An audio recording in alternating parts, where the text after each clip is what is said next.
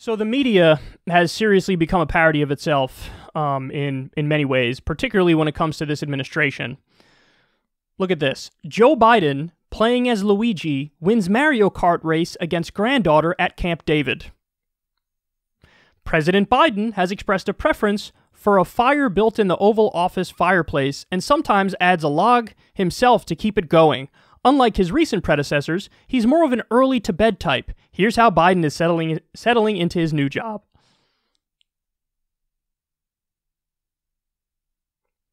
Okay. When you read shit like this, you do understand why the right is so resentful and they distrust mainstream media. Because they would never, in a million years, write some shit like this about Trump when he was president. They would never do like the happy-go-lucky, look at him with the kids and let me tell you about his routine.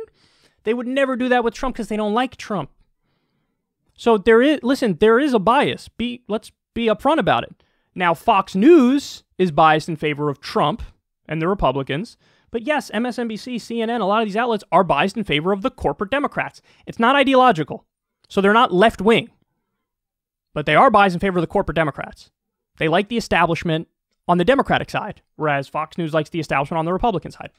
So it's disgusting. It's gross. And you know, just like Shoe on Head was saying on Twitter, for the next 4 years, it's going to be Fox News and everybody in the right-wing media ecosystem screaming that Biden is a socialist, and that he's far left and he's out of control.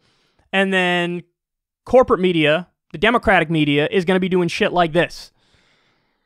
The happy-go-lucky, old Uncle Joe, Grandpa Joe, we love you, man. We love you. You're such a good guy who's not ever committed any war crimes or locked up innocent people because of drugs or anything like that. We love you, man. This is why media is at an all-time low. Right now, it's historic how much the media is hated, and you can see why. Fox News is Republican propaganda. One American News Network and Newsmax, same thing. They're even worse. And then the rest of the corporate media outlets, this is what you get. They like Biden, so this is the propaganda element of what they do. Make you like him and relate to him as a person, so maybe you'll overlook when he does the policy stuff that totally ends up helping corporate America and screwing you. So I get it. I get why conservatives hate the media, but the fact of the matter is they go to all the wrong places for their answers. Like, they think, oh, CNN and MSNBC are so bad, so I must go to Fox News. No, Fox News is just as bad in a different way. Arguably even worse. You know? So, none of them are telling you the truth. None of them are telling you the truth. But I think the heavy-handed nature of this propaganda makes it extra insufferable. You know what I mean?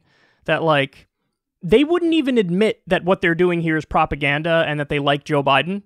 They just said, what do you mean? It's just a story. I'm just telling a story about playing Mario Kart with his granddaughter. Isn't that amazing? He loves his granddaughter. Isn't he an amazing man? I'm not doing propaganda. 4 years of this, man. 4 years of this. I can't. It's tough. It's tough to watch it and keep your sanity.